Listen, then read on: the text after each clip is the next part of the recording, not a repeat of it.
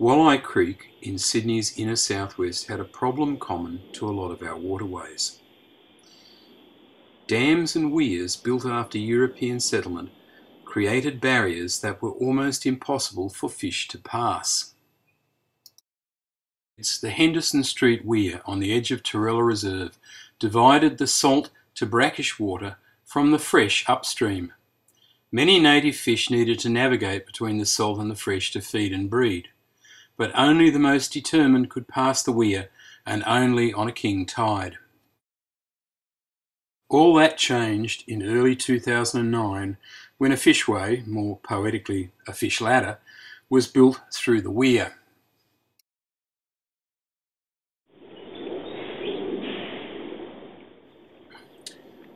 The fish ladder allows even quite large fish to move upstream at high tide through a series of deep pools and shallow rises.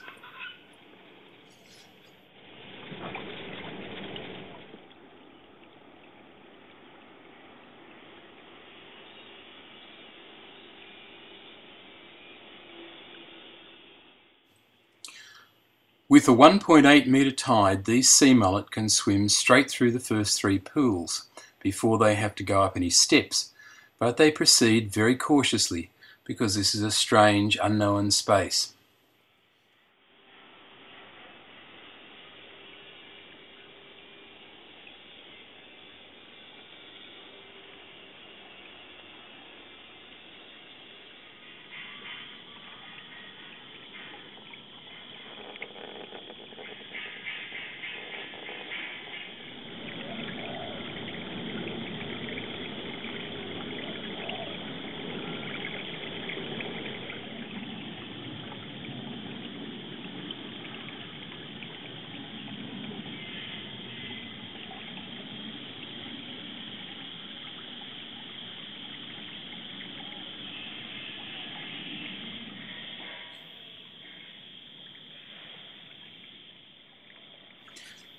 Now they have to begin rising, pushing up over the steps.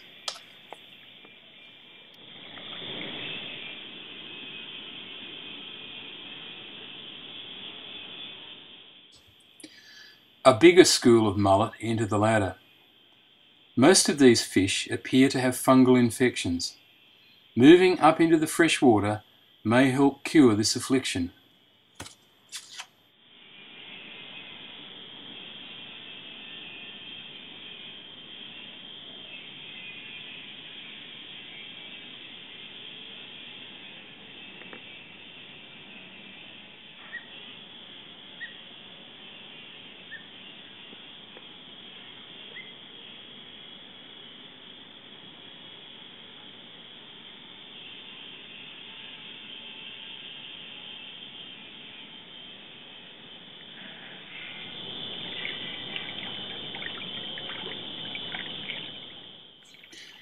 Getting up into the second last pool is harder work.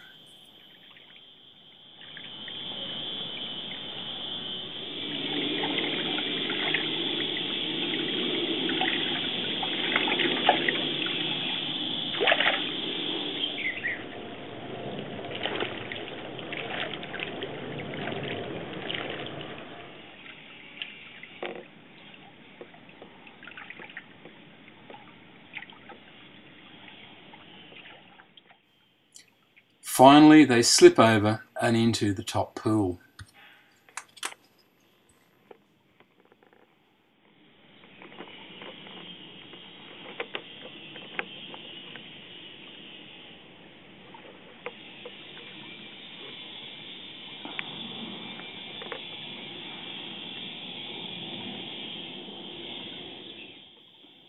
They wait for a while, forming up into a school, and then they're off and into the fresh water.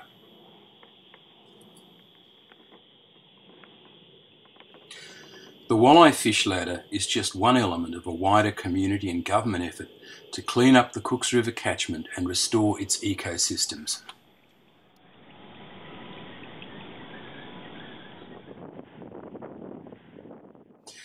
This creekside native plant restoration along Wolli Creek And this creek bank restoration and stormwater retention pond on Bardwell Creek, a tributary of Wolli, are other recent initiatives.